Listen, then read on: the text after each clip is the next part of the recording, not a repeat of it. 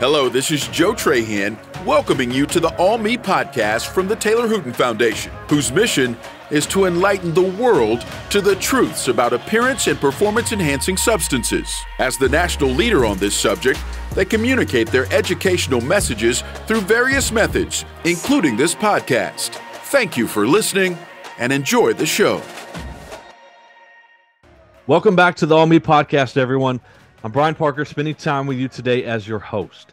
I'm here to continue our series with one of our tremendous partners, the Professional Baseball Strength and Conditioning Coaches Society, which we all refer to as PBSCCS. As we have discussed, PBSCCS is our partner behind our Major League Baseball All Me Advisory Board, which is composed of players from across the league, inspiring people to achieve their physical goals the right way. This is why we're teaming up and bringing you a series of podcast episodes focusing on a variety of different performance topics. In this episode, we talk with Logan Jones, a minor league performance coach for the Chicago White Sox. Logan and I kick things off by talking about his background, specifically within the world of baseball as he played at the collegiate level, and then we dive into talking about his topic, which is mobility training. We talked to Logan about what mobility means to him, the importance of training in this area, the difference between mobility and flexibility, and how mobility changes as we change.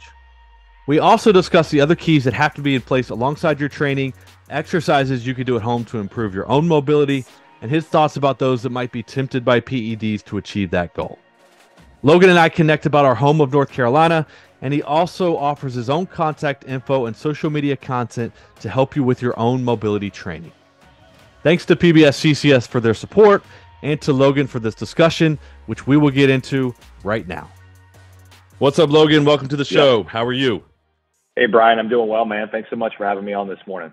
I'm looking forward to it. You know, you and I were chatting just for a couple seconds before we even got started, and I think this is going to be a pretty fun conversation, not only because of your topic, but I've learned that we both live in North Carolina. We went to school about 20 minutes from each other, so we're already long-lost friends before we even started this conversation. So I'm looking forward to not only having a little bit of fun, but getting some good information out there, and we appreciate your time on giving us some background on your topic, which we'll dive into here in a second. But as our listeners already know, because we're into this series a little bit, we put together a series with PBSCCS, and we're interviewing strength coaches from across the league on a variety of different topics, and we'll get into your topic here in just a minute. But I'm going to start every one of these chats that I'm doing getting to know the person I'm talking to a little bit. I think that's always a good place to start with the podcast. So that's what I'm going to ask you to give us some background on first. So tell us a little bit about the early days of Logan, which is a very broad question, but anything you think that would apply to what we're doing here, right? So where you're from, what your interests were early on, probably makes sense to tell us a bit about your baseball background. and even in that sport for a while. So anything you want us to know about you from the start, it's probably a good place for us to get rolling.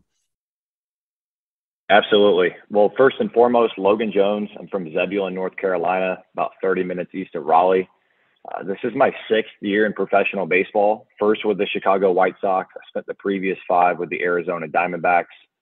Did my undergraduate at Guilford College in Greensboro, North Carolina, where I also played on the baseball team. Following my time in Greensboro, I completed a couple of collegiate internships, one at the University of Kentucky, another at Wake Forest University, working with a variety of sports. That time in my life was super instrumental in kind of guiding and directing me in what direction I wanted to go. And it was really my first experience working with a team out on the floor in a coaching environment. It was also my first experience outside of being an athlete as well. So we talked on the early days of Logan. Like I grew up playing baseball and many different sports, but I kind of always had my eye on baseball and was kind of the passion of mine really for as long as I could remember, and fortunate to grow up in a baseball family, a family that valued the importance of working as part of a team and sharing the responsibility and giving credit, and really relying on one another. And my parents were super instrumental in instilling some of those qualities in me at a very young age that I've carried with me to this day. So got done at Kentucky, went on to Wake Forest, which was nice because I was able to come back a little closer to home. But I was about halfway through with that internship in Winston-Salem, and an opportunity came about with the Diamondbacks, and it involved obviously moving out to Arizona. And it was something that was definitely uncharted waters, unfamiliar territory, and it was a little uncomfortable. But I knew that if I wanted to remain in baseball after my playing days, that this was kind of where I needed to go and what I needed to do. So I took a leap of faith there, and joining the Diamondbacks and spending 5 seasons there, probably the best decision that I've made professionally, just from a strength and conditioning standpoint, but then also from a personal and professional growth development standpoint. And like I just mentioned, it's my first season with the Chicago White Sox. I've been here since November, and I can't speak highly enough about our sports medicine performance team with the Chicago White Sox. Yeah, all that path makes sense. I knew about your background in baseball a little bit, so I assumed that that's kind of one of the reasons you were staying in that sport, because you had a passion for it. And I'm also curious about, now that you're on the performance and the strength and conditioning side, when did that interest get into the mix? Like, I mean, what were you even studying at Guilford? Was it exercise sports science? Were you already thinking about this as a potential path? When did that side of things start to mesh with the baseball side of things, and you thought, okay, I'm going to go into that kind of niche and part of the sport, if that makes sense? Yeah, it's a good question. I was a double major at Guilford, exercise and sports science and health science. Kind of chose that route early on because I knew that it was general in nature and kind of broad, and it would allow me to explore and kind of determine what I wanted to do. As I moved throughout school, I started, I feel like pretty similar to what many others do, where I was kind of like athletic training, physical therapy, strength conditioning, not really sure.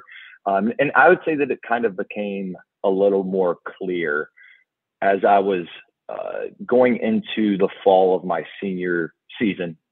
I obviously knew that, barring something unforeseen happening, like I was wrapping up on my playing career and had an enjoyable experience playing baseball in college. And it kind of encouraged me to stay in the game. As I mentioned, that was kind of always something that I dreamed of doing, was being in baseball for a career. And obviously I wasn't exactly sure what that was going to look like.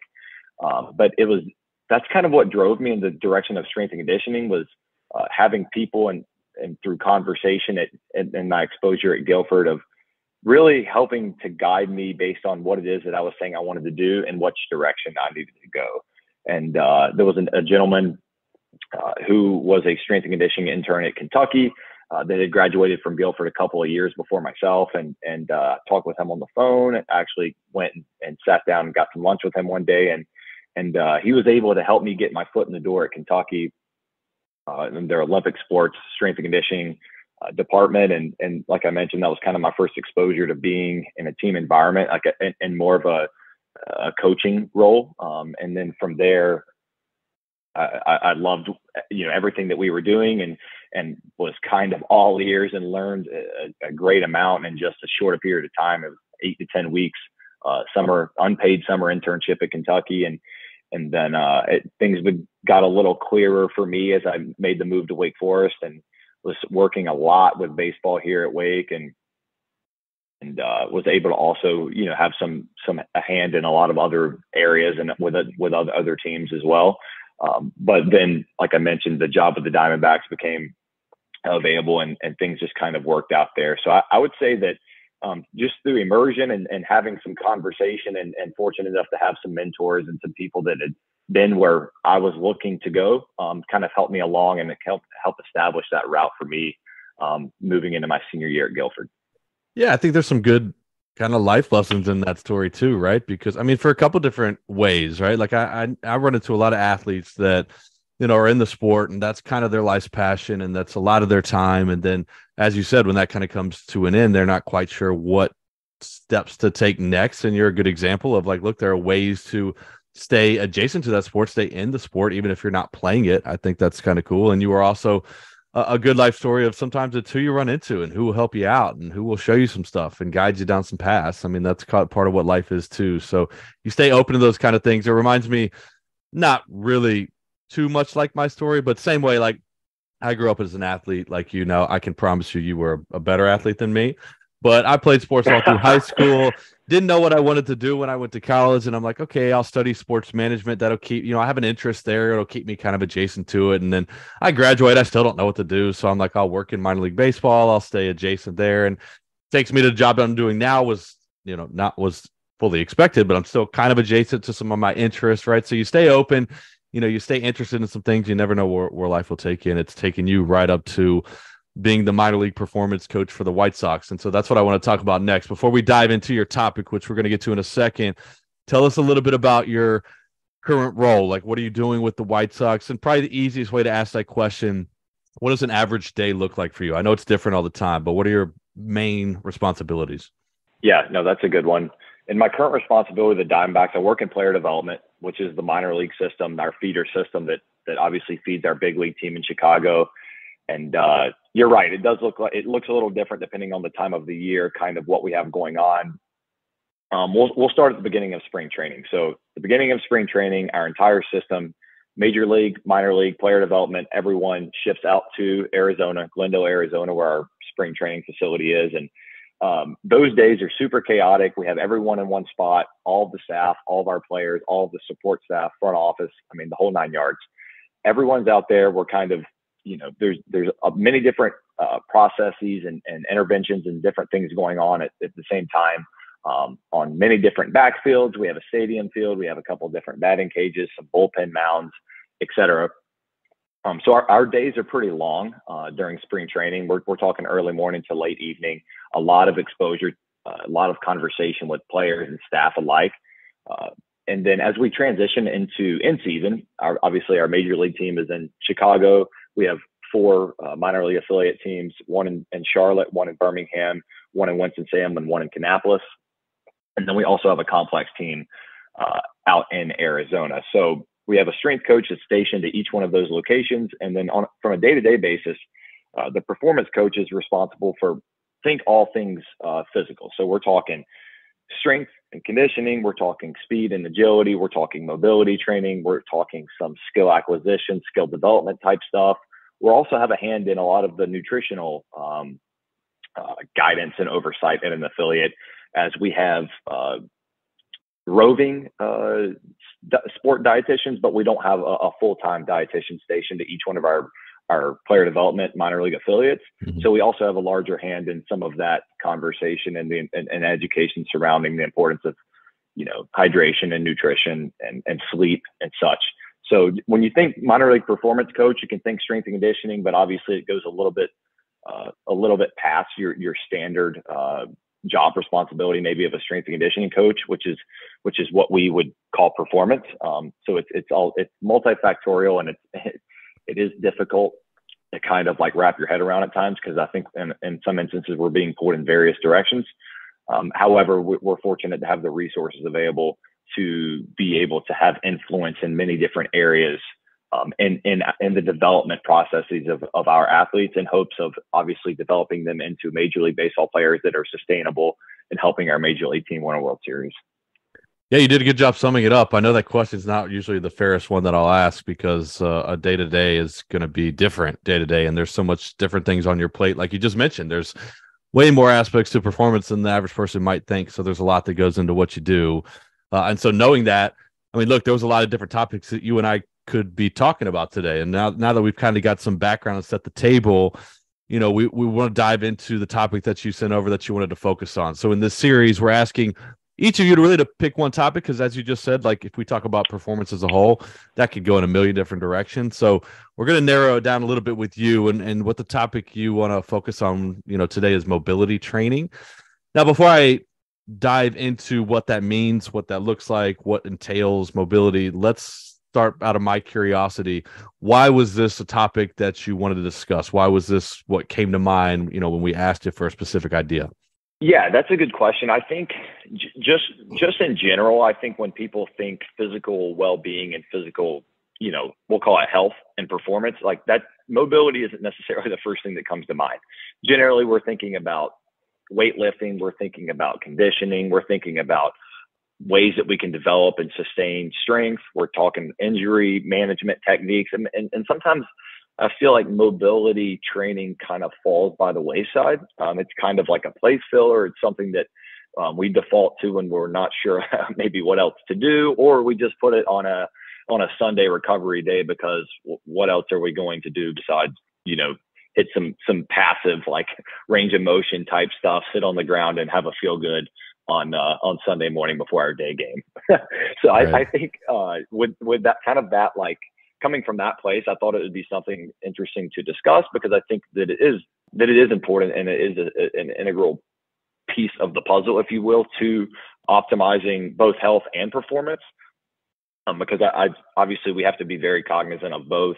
We're obviously trying to raise the bar and push performances as much as we can. However, we have to stay in tune with ways that we can, that we can manage from a health standpoint as well, and make sure that our guys they're available and that they're ready to go each and every night at 7 o'clock. Because obviously, we're limited if the roster that is constructed at each one of our player development affiliates, or very importantly at the big league level, if guys are on the shelf and not able to perform the greatest extent, then and do that on an everyday repeatable basis, then all of a sudden I would argue that we're not doing our job and making sure that these guys are ready to go each night. So that's kind of why it piqued my interest, was because I feel like that it's not something that's maybe all that, like there's not a high degree of exposure, and I think that sometimes it just kind of falls by the wayside. So I'd like to maybe bring some awareness and discuss some of the ins and outs of mobility training today. Yeah, it makes sense. It's just something that probably doesn't get ignored or doesn't become a priority as much as it should, right? Or maybe,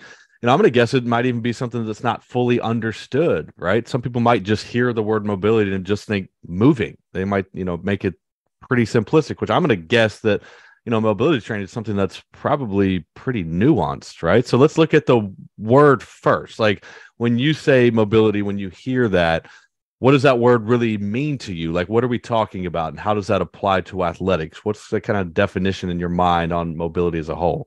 Yeah, no, that's good.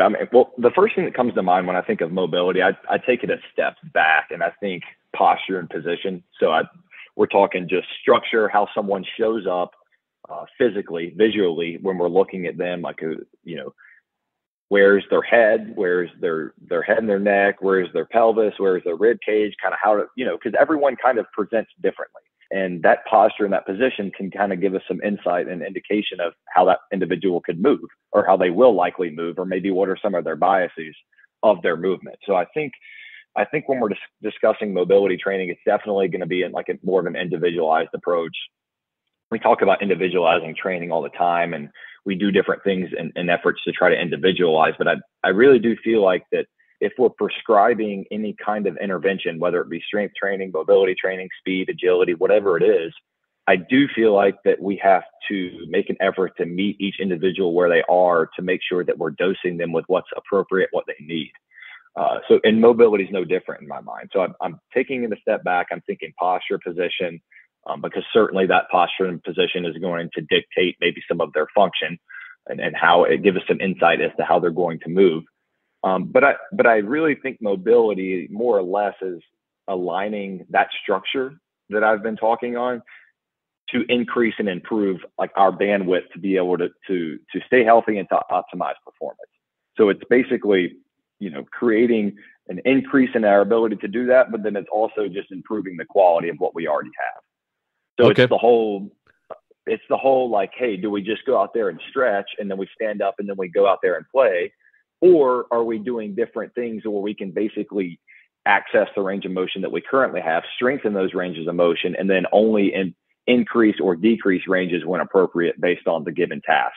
In our case, in working in baseball, it's the demand of playing the sport of baseball at a very high level on a daily basis, and kind of what goes into that. Yeah, taking something that might be simple or might be overthought, right? Just like you said, like just stretching, people think that, well, that's all mobility training is, right? But no, there's a lot more to it. Here's what's involved. Even stuff like posture, you said that, it made me stand up, sit up kind of straight, just thinking about stuff like that, right? So there's a few different things that go into it. I'm gonna assume, because I want to keep, developing my own understanding of mobility and the kind of stuff that you're working on with your athletes, right? So, because when I hear that word, there's a couple other words that I kind of think of that maybe they're related, maybe they're not. I want you to kind of help me out, right? There's a couple of things I had kind of thought of and sent over. Like, when I hear mobility, does this lead to things like flexibility? Does it lead to things like speed? Are these things related? Do I need to work on mobility first to then improve my flexibility and my speed? Are all of these things different? Like, how much of this is tying in? Is mobility the starting point for a lot of different things? I don't know how much I'm making sense there, but how much do just those kind of two words even tie together to mobility in the first place? Yeah, no, that's a good question. I think it's tough because I feel like mobility is contextual and it's fluid. So meaning we change daily. like within ourselves, we change daily. So our ranges of motion, both passive and active, change on a daily basis. Some of how we show up daily changes, and then certainly individual to individual, it's going to show up to a great degree much differently than it would, within ourselves. So I think that to answer your question, all of these things are related and they're all important. So it kind of highlights the importance of a holistic model that takes into consideration these different variables when we're establishing plans of attack for whether it be just someone who is healthy and we're trying to keep them in a good spot and optimize performance, or if it's more of a return to play type scenario where all of a sudden we're taking someone who may, be dealing with a 4 to 6 week, let's take a hamstring return to play, for example. And now all of a sudden we're trying to get them in a better position to be able to fire the hamstrings and restore hip extension, for example, to make sure that we're not putting them in a disadvantaged position to be able to go out and perform. So I think that all of these things are super related, and unfortunately that probably means that the answer is not black and white. But I would say that 9 times out of 10, as often as we can implement mobility work as part of a good movement prep, warm-up session, generally speaking, assuming we're doing smart things and putting them in a position that they need to be to match the demand of what's asked of them out onto the field, yes, movement and mobility training should be implemented prior to most performance type environments or before something that we do, because we're actively putting them in a better position from a posture and positional standpoint to allow the muscles that are attached to bone to be able to contract and relax more efficiently to optimize and to achieve an outcome. So an example would be baseball. We play a rotational sport, the obliques, internal, external obliques, for example. It's super important musculature in the core region for a baseball player. So if we're doing some things that we can put the ribs actively stacked on top of the pelvis from a link tension relationship, we're implementing different exercises and drills to put, from a postural standpoint, to put these structures on top of one another. And then we mobilize from that position. Now we're putting the individual in a good spot, a healthy spot to be able to go out there and not only stay healthy from a posture and position standpoint, but then also from a performance standpoint. Now we're in a position where we can create a repeatable delivery. Take a pitcher, for example, we can create a repeatable delivery over and over again to achieve a desired outcome that we may be asking them to do. That makes sense. I mean, kind of what I'm pulling out when I'm trying to, simplify it in my head a little bit is it's like range of motion feels like a really key phrase that ties into a lot of what you're saying, right? Like there's things that I can do to improve that outcome, to improve range of motion, which can mean a few different places in your body and a few different outcomes, right? But that's really what we're working towards. And that's what I was going to ask you next, is for examples of like how this can work. Like how can strength training improve mobility? You just gave us one. Would another example be like, because I know we talked about this, but like, is stretching an example of mobility training, or is that something that's completely different? Or is that just like one simplistic way that we can improve mobility, but there's got to be more on top of that? Like, what's another example? Like using stretching, I guess, as a starting point. Like, is that example of how I can do this? I can do stretching, which is a form of mobility training, and that will lead to X outcome on the field, or does it have to be more to it than that? Yeah, I would definitely say that stretching is a form of mobility. It's one of our plays when we think of mobility. When I think of stretching, I'm thinking more of flexibility, which is, in my mind, I'm thinking like elasticity of musculature. Okay. Generally speaking, like when we're stretching the quads, we're stretching the hamstrings. We're generally speaking, more often than not, stretching some type of targeted musculature that we want to achieve an outcome. So flexibility and stretching may be a means towards us achieving our goal of increased mobility. When I think of mobility, I'm thinking, you talked about ranges of motion. I'm thinking usable ranges of motion to achieve a desired outcome. So if we say, hey, our pitcher needs 10 to 15 degrees of shoulder internal rotation, whatever. They have a lot of external rotation, but we're lacking internal rotation. The total arc there is less than desirable. Say we determine that they need a little bit of internal rotation of the shoulder. Then we may go and do some stretching of some of the external rotators, for example, some down regulation of those muscle groups. And then we might activate, or we might try to upregulate some of the internal rotators or we put them in a position that's more advantageous to be able to internally rotate at the shoulder. And now all of a sudden we've utilized some of our flexibility training, some of our standard traditional stretching techniques towards our outcome of trying to create an increased range of motion from a mobility standpoint at the shoulder. So I would say that they're highly interrelated. However, I would argue that they're not the same. Okay. Flexibility to me is more of the elasticity of musculature, whereas mobility is more of a usable range of motion to achieve whatever desired outcome that we have in mind in this particular case of helping our baseball player to that need. And I think that's good to know, because I do think there'll probably be some people that tune in just initially, see the topic and think, oh, cool, this is more about stretching. I can learn techniques that I can do to, get me warmed up or might be. And I do want to get that information out there and know the difference. And so people can also know that there's multiple things to work on, right? That we're not just talking about that as a warm up, that there's a lot more to it. And I'm also kind of curious, knowing a bit more about now what kind of training we're talking about and what kind of outcomes you're working towards through this kind of training. How long can this kind of take? And this is probably a question that's going to vary very differently depending on what goal and the person that we're working with, right? But let me just use the example that you just said. If it's a pitcher that needs, 15 degrees of internal rotation difference, right? How long are you going to have to work with that person through your program, through your performance and mobility training to get them to the outcome that they need? Is this going to be completely dependent on the goal and the person? Or is there general hey, X amount of time, usually with mobility training, can lead to this level of outcome?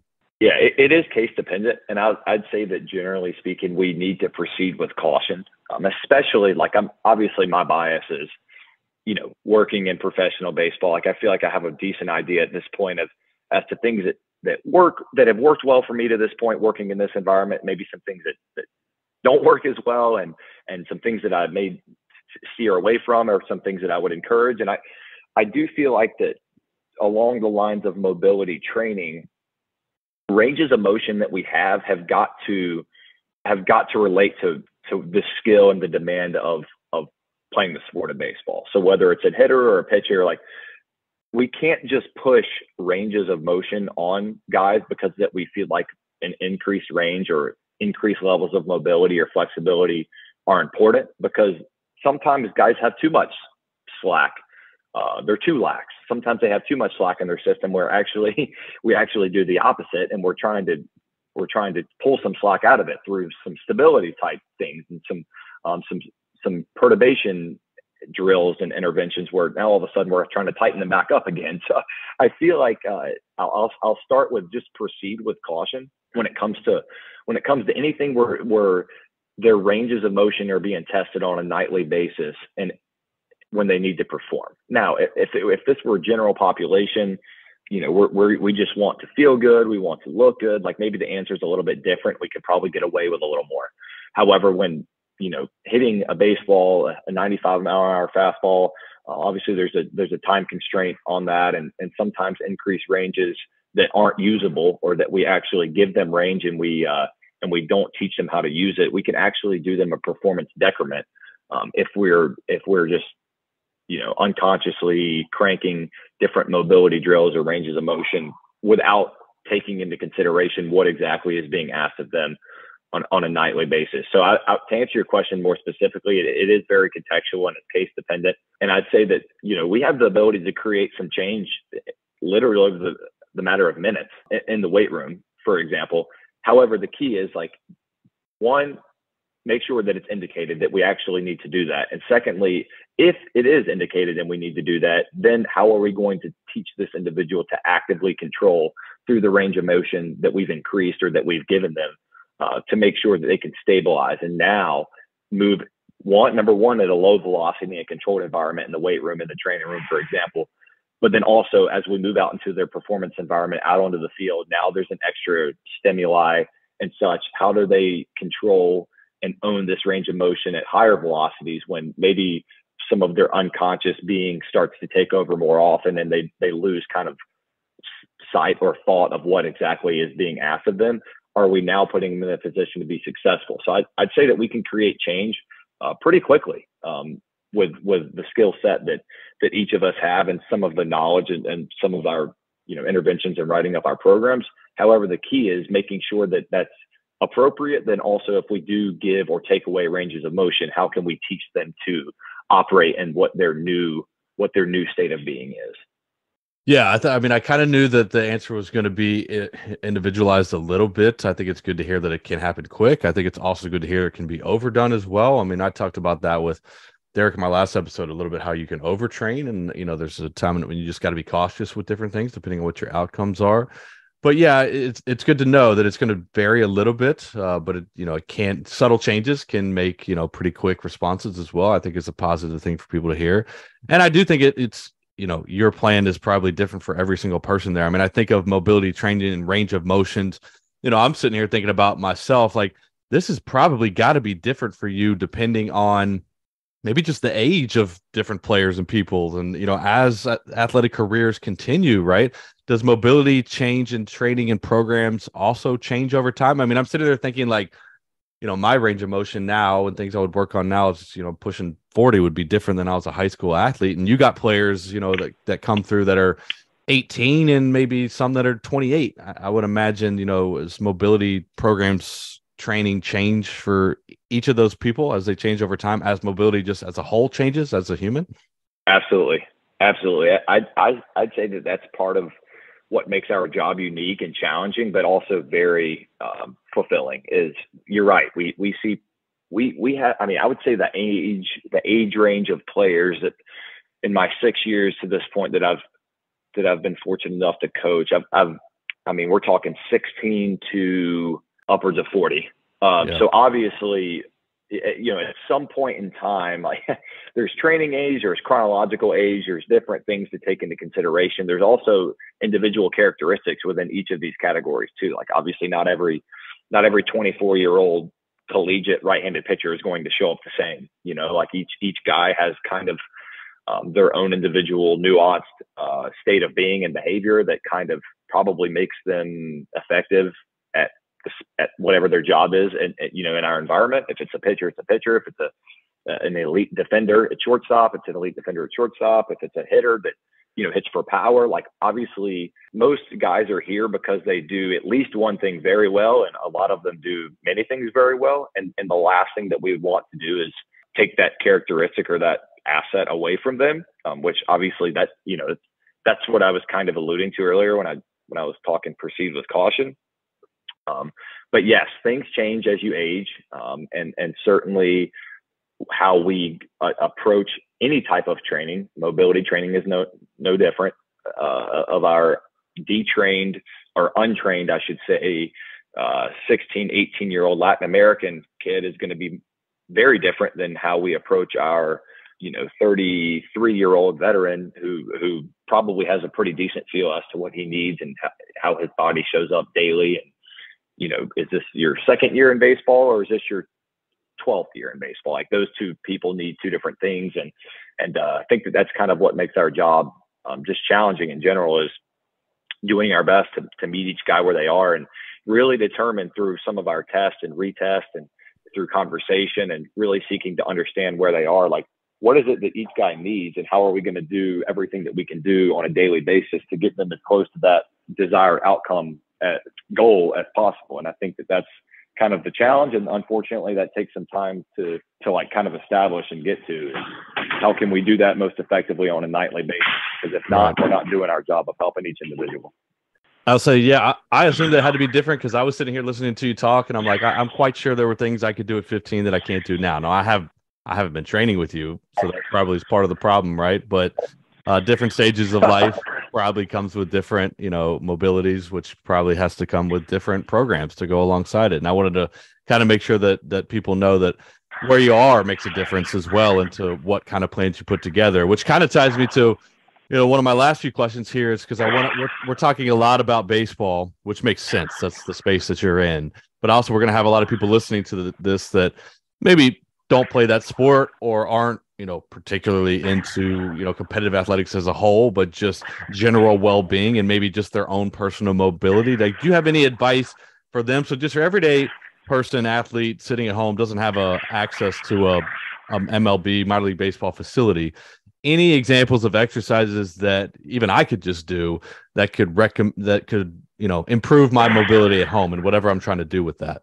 Yeah, no, that's a good question. I think that's always the challenge is you, I'm obviously biased in the sense that I'm working in this environment and this is what I've known for the last, the better part of six years. So I think trying to connect the dots and make my knowledge and my experience on this applicable to whomever is kind of the challenge, right? But that's also what I was just speaking to with what we have to do with our players on a daily basis. So I think if we're talking to anyone with maybe limited access to resources, limited exposure to a weight room and such, like the good news here is, unlike strength training, you don't necessarily have to have access to a weight room or access to any type of equipment to put yourself in a good position from a health standpoint, right? To make sure that you're waking up each morning feeling a little bit better than you did the night before necessarily, or putting you in a good spot to go out and perform. Some people's performance environment is going out for a daily walk.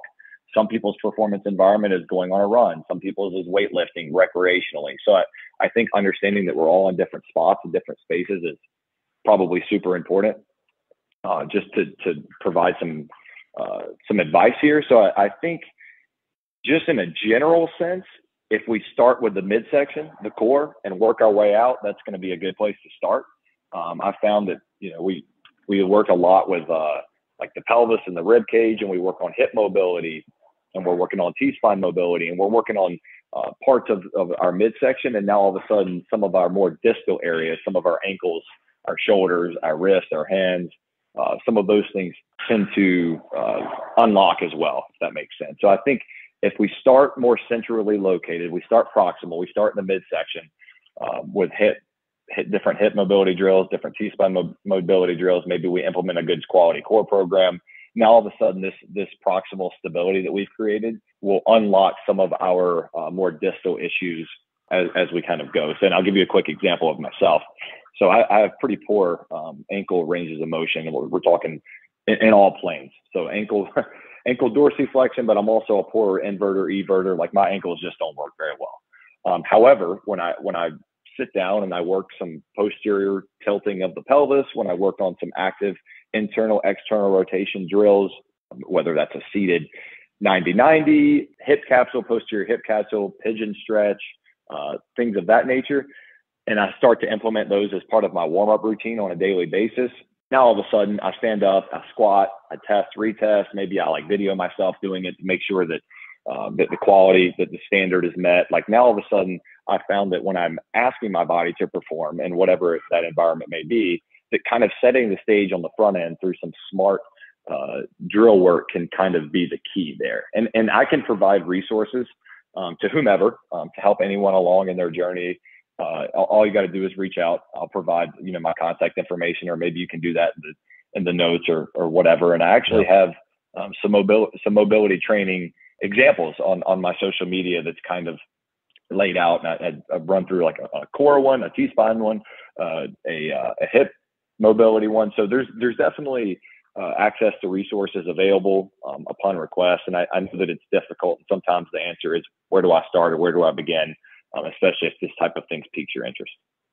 Yeah, that's great. That's really nice of you. I will put that in the notes. I'll put your contact information, and I'll put the handles for your social media so people can go on to check that out, because I do think there'll be people that listen to this and are curious about it, right? Because probably not a ton of people tuning in play, professional level sports or that high level, but I think mobility training can be useful for everybody, regardless of what you do, what level, if you're competing or not. Like, it's just one of those useful life skills, I imagine. So I'll put that in there, and thanks for offering that. And while we're kind of talking advice, one last advice question I have for you, because I'm sitting here thinking about mobility training as a whole and the exercises that you can do, and I'm thinking there's probably more that can also help here, right? Like it can't just be, all right, do these exercises, you'll get this result. There's got to be a couple other things that you could do, and this ties back to what you do when we were talking about just performance as a whole. There's a lot that goes to it.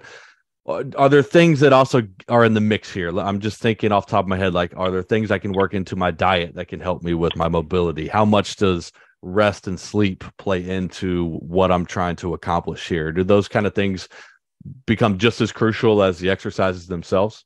Critical. Absolutely critical. I think we've got to set the stage with quality sleep, hydration, nutrition. Those are really kind of our non-negotiables of things that, look, we just got to find a way to make those a priority. We're all guilty of poor everything. Stay up too late, get up too early. I don't prioritize it in that way. I don't drink enough water, there's nothing available. So I'm going to walk to Chick-fil-A or Cookout or In-N-Out or wherever you live and whatever is the most convenient option there. I mean, we're all guilty of that. However, I do feel like a lot of the times, a lot of our focus goes towards all of the smart ways that we can intervene and all of these different things that we feel like we can do to both optimize health and performance. However, we're not doing a solid foundational job of sleep, hydration, and nutrition. It would be like constructing a house on a poor foundation, on a foundation that's cracked and just kind of eroding away. It just wouldn't be a smart move. So I think that above all else, like we all need to do a good job of prioritizing some of those non-negotiables of the sleep, hydration, and nutrition. Again, there are resources that are plentiful and in that area I can provide as well if needed. But I do feel like that all things are tied in together, and I feel like the consistency is key here, just with anything. And that doesn't mean perfection. It just means that whatever it is that we decide is important for us and our being, or if we're a coach and we have influence over other people, whatever we decide is important for us to preach the message that we want to get across to our players or our other coaches or our athletes, whatever those things are, like consistency wins for sure. It means that one, on a daily basis, maybe it means that we do less. We just do it more often. A good example I give with our players here with the White Sox is our stretch time. So our warm-up time, our on-the-field stretch, we have a 10-minute window daily. We have a 6-game series with Mondays off right now in the player development model. Guess what? That's an hour of usable time every week that sometimes guys just kind of go through the motions. Like we've literally at the end of the week, maybe potentially wasted an hour of time that we could have used to develop and grow and do something that's smart and getting them closer towards whatever their goal is as players or whatever our goals are as an organization. And that's just a 10-minute window. Think about what a 10-minute window on a weekly basis could do for a lot of people. That's 70 minutes. It doesn't seem like much, but I do think that consistency wins more often than not, especially if you have a quality routine that is repeatable and that can be done at a high level on a daily basis, or at least a few times a week. That's really going to kind of put you ahead of the curve and towards meeting whatever goals you have for yourself, whether it's related to mobility or just overall health and performance, whatever that means to you in your place. Yeah, there's a lot that goes into the picture. And actually, before I elaborate on that, because you brought up Cookout, and people on this podcast that don't live in the Carolinas are going to be like, what in the world are you talking about, Logan? Now, I've lived here for a long time. I'm very aware. If you don't know what that is, it is a place where you can get way too much fried food for about $3.99. It's a dangerous place. I don't often recommend it, but they do have delicious milkshakes. So I just had to clear that up for anybody that is hanging out with us right. at this point. But yeah, there's so much that goes into it. When we do our presentations, people are like, oh, I'm struggling to get to this goal or that goal. And I always ask them, like, what are you eating during the day? Because they're usually underfueled. And I'm like, what time did you go to bed? It's usually 2 a.m. And it's like, without those initial buy-ins on some of that, like, it's just going to be hard to improve your mobility or any physical goal that you're talking about. And so sometimes, when all that isn't tied together, that can lead to, them looking for answers in other ways, which is really my last big question for you, because I want to tie together what you do and what PBSCCS does and what our foundation does. Because if you don't kind of tie in everything that Logan's talking about here today, you might try to look for an answer, through a shortcut, right? And you may have run into someone in your athletic career that was tempted to use PEDs to achieve, not even just mobility goals, but physical goals, whatever those look like. And so give us your thoughts on that, right? So for anybody that's listening that's kind of considering that as an option, as a quick fix and a shortcut, what's the one piece of advice and thing you want to leave them with? Yeah, no, that's a good question. It's very important to tie the ends together and to make sense of all of this information in a short period of time too. So I would say most importantly, there are, especially today, so many avenues for anyone to achieve whatever desired outcomes they have for themselves through the resources that we have available. In my opinion, there's more now than ever resources available for people to educational content and other useful ways to basically leverage this information that we have to do things in a natural manner. There's no excuse or reason for people to try to take a shortcut, especially with the information that we have available now and things that can be helpful. Like, there's more out there now than ever before. However, what comes along with that is, unfortunately, there is a lot of poor information out there too, and there are a lot of ways and such that people do look to make a shortcut. And I would just say, if you're in that space, seek help and seek to understand maybe what are some different ways that you can put yourself at the forefront and get ahead of whatever it is that you're going through in an effort to make sure that you're giving yourself the best chance from a health standpoint to stay healthy, but then perform optimally as well, given all of the resources that we have available now. Yeah, I think that's a great answer, right? Like, basically the answers are out there. The whatever you are trying to accomplish can be done, and there are people and resources and information out there to help get it done. It's going to be harder, it's going to take more time, but it's going to be way more rewarding in the long run. So I think it's a nice way to kind of tie this all together. And that was my last big question for you. Actually, because I've had you for a while, I do want to let you go, but I got to ask you two real fast, quick hitter questions that I didn't send you. But what I'm doing is I'm asking all of you that I'm interviewing in this series the same two final questions, because I want to see how much you overlap. All right. So I got a couple real fast ones for you. Here's your first one. Perfect. So let's say I'm at home. I want to build out a home gym, right? I got whatever my physical goals are. It doesn't really matter. But let's say I've only got the budget to buy one piece of equipment. That's it. I gotta train with just one thing, which is hard to do. But if it's you going to the store, what's that one piece of equipment going to be that you're gonna start the gym out with? Can we count a barbell and weights as one piece, or is that two pieces? I think so. I mean, I guess I'll let you slide on that. I mean, because once you go down that path, it's like, well, how many weights are you buying? Are we buying a whole rack, a whole set here? But, I guess, How about this? I'll let you buy like the little adjustable like dumbbells that you can are technically one piece, but you can flip them around. Okay. Yeah, I'm in on that. What I was thinking with the barbell here is like we go like a little bit of a landmine attachment. And now all of a sudden we can squat, we can lunge, we can hinge, we can pull, we can press, all that with a landmine, with a barbell and the landmine, and probably just maybe one or two 45s.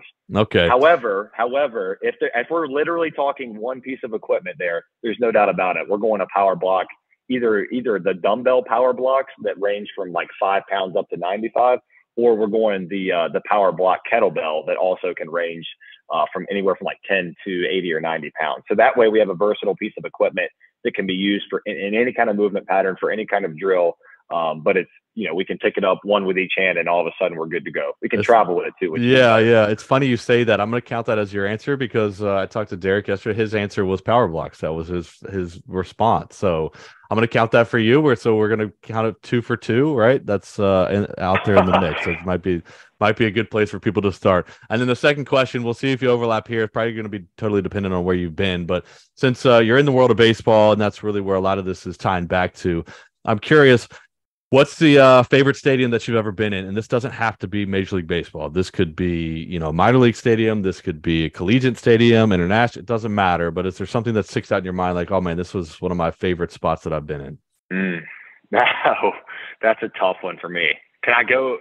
Let me think. Can I go one big league and one minor league? Well, I'll put them in separate categories, but yeah, we can do that. All right. Sorry, I'm being difficult. I would say Oracle Park in San Francisco. Beautiful. Big league one. Yep. And then I would say, I'm biased here, but I think Charlotte's a pretty nice minor league. Yeah. You're playing to your audience. I'm biased, but that's okay. Look, there's too many to choose from. Like Major League Baseball has done a phenomenal job, especially now, like with their oversight of minor league baseball. Like the facilities, for the most part, in minor league baseball and player development are top notch. We have everything that we could have ever wanted, and the resources now are more plentiful than they've ever been. And I know that it will continue to move in that direction as well. So yeah, no, I've been fortunate. The Knight Stadium is great. I mean, it's beautiful. I mean, the skyline background, it is. Even though I live here, I mean, I don't think you're biased. It is. I've been to a lot of minor league stadiums. It's a good one. Yeah, I mean, Charlotte's definitely a big league city. So yeah, and Oracle's great. It's funny that you said that because Oracle is my second favorite major league stadium. And when I asked Derek this question, he told me PNC, which is actually my favorite big league stadium in Pittsburgh. I don't know if you've been to that one. I have. Okay, I yeah, have. I almost said that one. Yeah, I think just the walking across the bridge and the view and all that, it's up there. But Oracle is for me a very close second. So we're all pretty much in the same ballpark, right? It's fun to see how that overlaps. Has nothing to do with mobility training, but I think a fun place for us to wrap this thing up. But I mean, even beyond those couple quick things, man, I want to end this by thanking you. You know, not only for the time, but for the information and also your willingness to keep getting that information out there and helping people, because I think this is something that can help people in their athletic career, whatever that looks like, in whatever the space that is. You know, appreciate the information and the great work that you're doing. Keep it up. Thanks for the time, and I hope we can do this again soon. Absolutely, man. One parting thought here is just for anyone listening. I think the biggest thing with all of these things, no matter what it is in life, I think that you got to believe in yourself, and there's no harm, no foul in seeking help when you need it. I think we're all in a different spot and we show up in different places, and ultimately, end of the day, we're all kind of rowing the boat in the same direction. So the more that we can continue to help one another and uplift one another, in whatever avenue, whatever means possible, like just know that that's the space that I'm coming from. And I feel like that I've been so fortunate to be exposed to others that have helped me along in my journey, as well. So I have a great deal of respect for all of those individuals, and the least that I can do is continue to pay it forward in this way. So thanks so much for asking me on this morning, and hope that hopefully in a digestible way in such a short period of time, we can provide something to someone that can help and assist them along in their journey. So thanks so much, man. I appreciate your time. Absolutely. I don't doubt it at all. This is definitely helpful information, and I'm with you. It's a great parting message. We're all humans. We're all living on the same earth. We're all way more similar than we are different, right? So thanks for your willingness to put this out there and to keep it going. We'll keep the conversation going as much as we can on our end and keep doing the great work, and we will do it again soon. Thanks so much, Logan. Awesome. Thanks, Brian. Appreciate it, man.